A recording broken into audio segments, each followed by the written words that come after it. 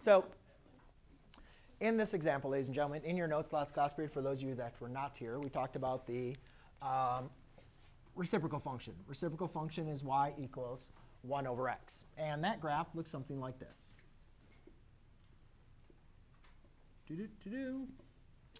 Okay, it had a horizontal asymptote, and it had a vertical asymptote. Okay, now that's what we call the parent graph. And I'd recommend for all of the graphs that we discussed so far in this course, absolute value, quadratics, cubic, radical, rational, what we're doing now, logarithmic, exponential, that you guys understand what the parent graph looks like. Understand what the shape is, sine and cosine, tangent. You should all know what those parent graphs look like, because the transformations is about the same thing for every single one. A, remember, is basically going to be doing our compression or stretching. And if A is negative, that's reflecting about the x-axis, right? And that's true for quadratics. That's true for all of our functions. Where C and D, remember, since I'm subtracting C inside the function, remember anytime you're subtracting or adding inside the function, that's shifting it left or right. And adding and subtracting outside the function is shifting it up or down. That's true for all of our families of functions, correct? We just have a different graph here. So if you look at this, basically what I do is just look at, I like to write down the transformations. So I can see this one has a vertical stretch. Vertical stretch of 4. And that's a negative. It could be the numerator or denominator, but I can see that's a reflection of the x-axis. OK? So all I'm doing is basically stretching the graph and then reflecting it about the x-axis. So if here's what the original graph looks like, all I'm doing now is reflecting it about the x-axis and kind of putting a little bit of stretch on there.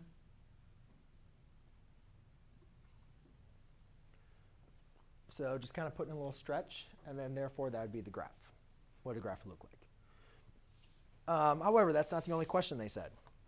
They said identify the x and the y-intercepts. Now, hopefully you guys can see, does this graph cross the x and the y-axis?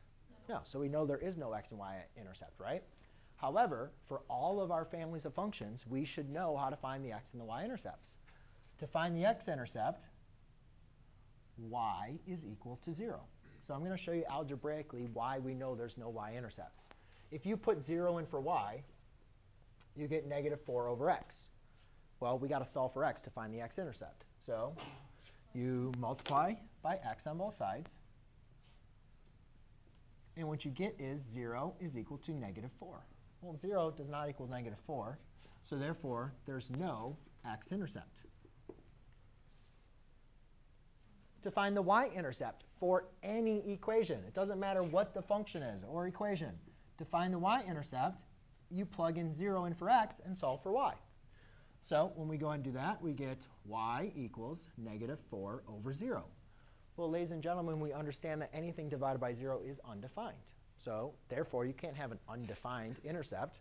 So there's no y-intercept either, which we know from graphically, we know there's no y-intercept, right, or x-intercept. Does everybody make sense with that?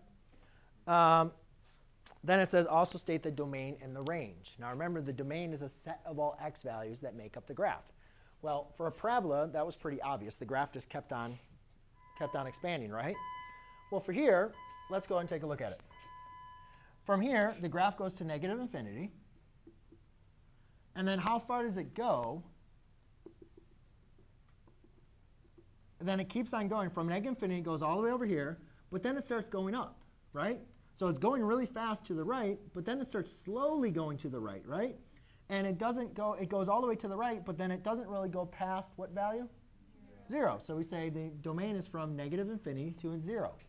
Then on the other side of 0, it starts going to the right, right, right, all the way to infinity. So we'd say the domain is from negative infinity to 0 and 0 to infinity.